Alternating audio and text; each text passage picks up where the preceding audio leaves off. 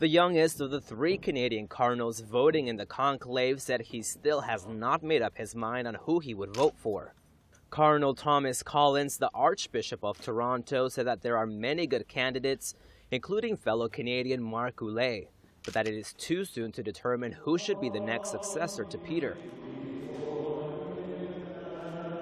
It's important then to listen during the initial period of consultation, to listen, to reflect, and then at that point, I think that's when it's good to kind of make a few initial determinations of the person to choose. As far as moving the start date of the conclave sooner, Cardinal Collins said all of the cardinals need time to get to know one another and to pray and reflect together. But the bottom line, I've thought about it. I think probably moving it forward a little bit might make some sense. Ever since Benedict XVI resigned, Collins said people have constantly come up to him and told him that they would be praying for him and the other papal electors.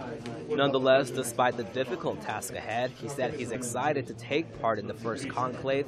Having already booked his return flight to Toronto, he jokingly added that he hopes the new pope is chosen before Palm Sunday. Chiudiamo.